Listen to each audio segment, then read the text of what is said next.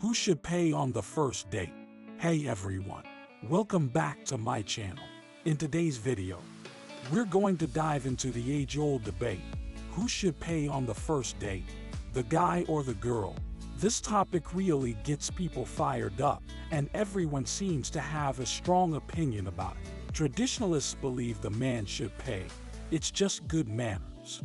But many modern women don't appreciate this dynamic, feeling it suggests they can't provide for themselves. Others think both parties should split the bill right down the middle, as a sign of gender equality. But even that comes with pitfalls. Is figuring out the check awkward on a first date? Or does it set the right tone? There's a lot of gray area and confusion around this issue, with valid perspectives on both sides. So in this video, I'm going to walk through the pros and cons of the man paying, the woman paying, and splitting the cost, because there are good arguments for each approach.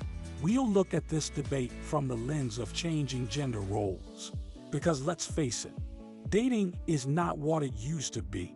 I'm going to share my personal take on who should pay by the end, but I also want to know what you think. So whether you're old-fashioned or progressive when it comes to chivalry, grab your wallet and let's figure this out together. This is one first date dilemma for the ages. 1. Pros of the man paying. It's traditional and chivalrous.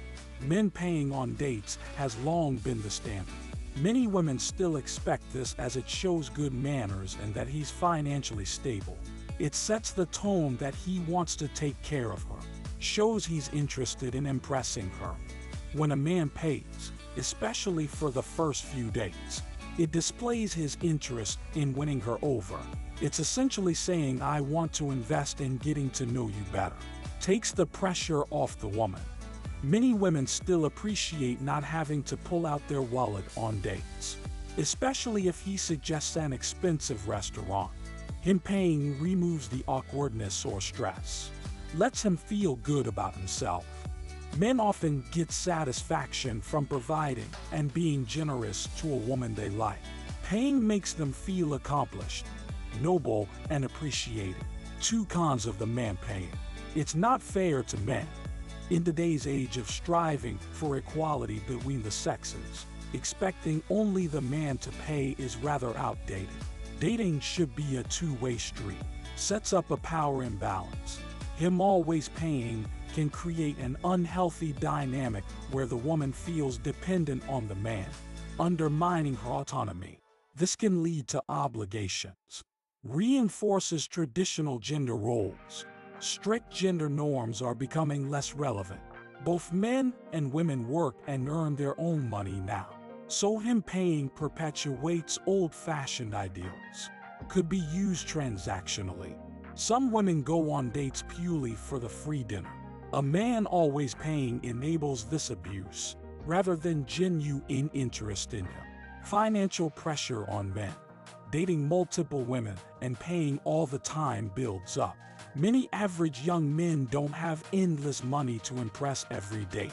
3 pros of splitting the bill. It's fair and equal. In the spirit of gender equality, there's no reason the man alone should bear the brunt of dating expenses.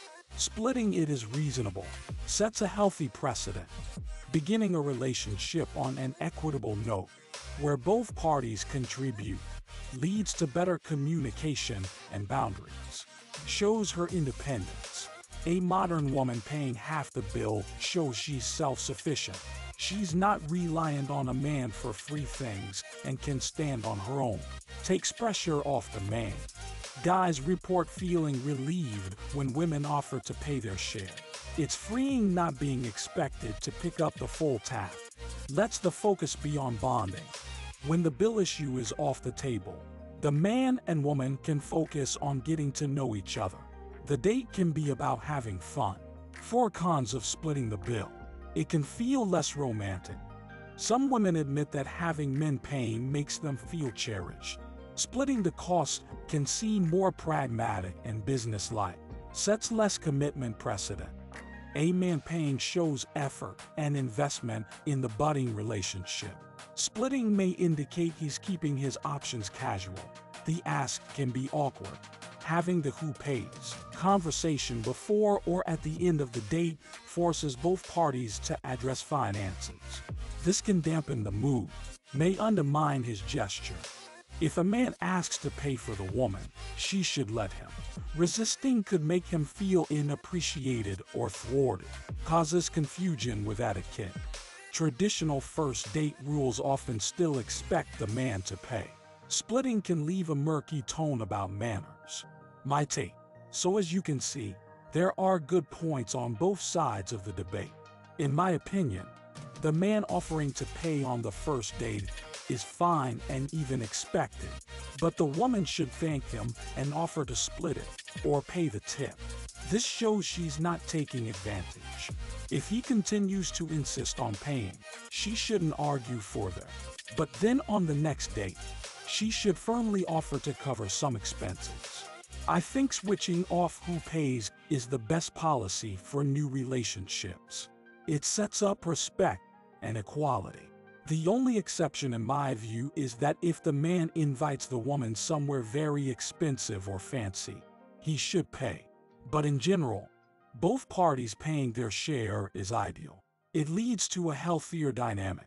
Of course, every couple differs. This should be a conversation couples have to determine what works for them financially and philosophically. The key is being open and fair. So those are my thoughts. What do you think about who should pay on dates? Let me know in the comments. I love hearing different perspectives on topics like this. Don't forget to like and subscribe for more relationship advice. Thanks for watching. And that concludes my take on who should pay on the first date.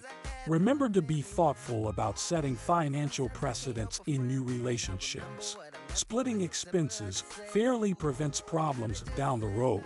I hope you enjoyed this video and found it useful. I'll see you next time. Bye for now.